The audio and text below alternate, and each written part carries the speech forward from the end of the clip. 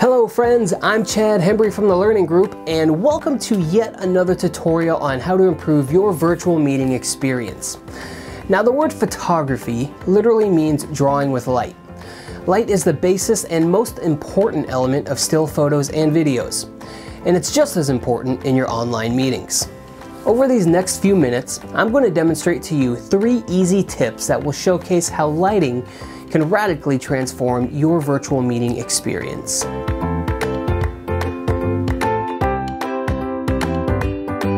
Tip number 1 is backlighting. Try your best to not do this. With the help from Betty, today's volunteer, we've all seen this before. The guy or gal who is a voice modulator away from anonymity, just a shadow in front of their window. This here is backlighting, meaning all of the light is coming from behind them. This can also happen with lamps or bright reflections seen in the background. So what's the solution? You probably figured it out, just don't sit with your back to a window or a light source. If moving your chair isn't an option though, you can simply try closing your curtains or block the sunlight or position yourself in such a way that your body is blocking the window as best you can. Now of course, you can also use the window to your advantage, which leads us to tip number 2.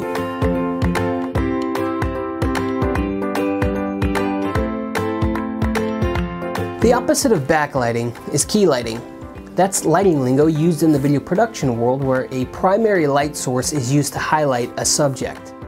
In this scenario, Betty is leading a high-profile virtual meeting and professionalism is of utmost importance. Betty needs a key light. She can find one by facing the window she just had her back to in tip number 1. Looking at this side-by-side comparison, you can clearly see the difference. Before, Betty resembled the character from the 2002 horror film, The Ring, while the after image shows her face being more full and flattering, in a manner that says, "I'm a leader, follow me." A second option for key lighting could be facing a nearby lamp. The idea is to have a light source directly in front of you. That may seem like a no-brainer, but I put an emphasis on in front of you.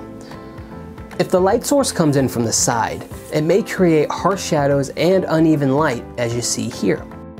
Lighting directly overhead may also not be appealing, unless you're telling campfire ghost stories about the 2002 horror film, The Ring. And assuming that's not your ideal meeting environment, always keep the light source in front of you.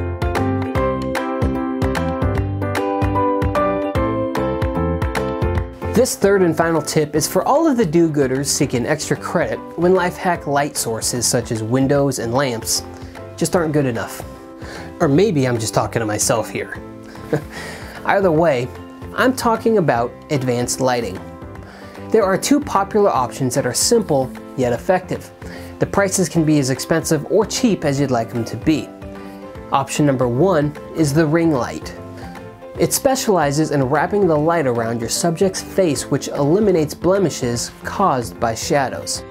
Some benefits to the ring light are that it's just one single light, which minimizes setup and teardown time. Also, contrary to its name, has nothing to do with the horror film The Ring.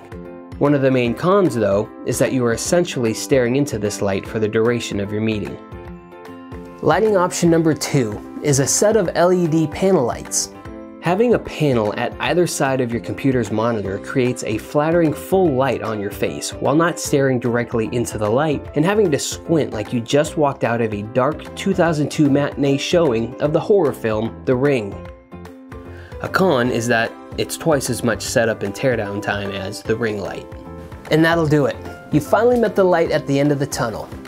Those are my top 3 tips to shed a light on your virtual meetings and also brings an end to my horrible puns that I continue to make light of. Okay, I'm done. For the Learning Group, I'm Chad Hembree. Thank you for watching, good luck, and good selling. Giving shape to ideas. Konica Minolta.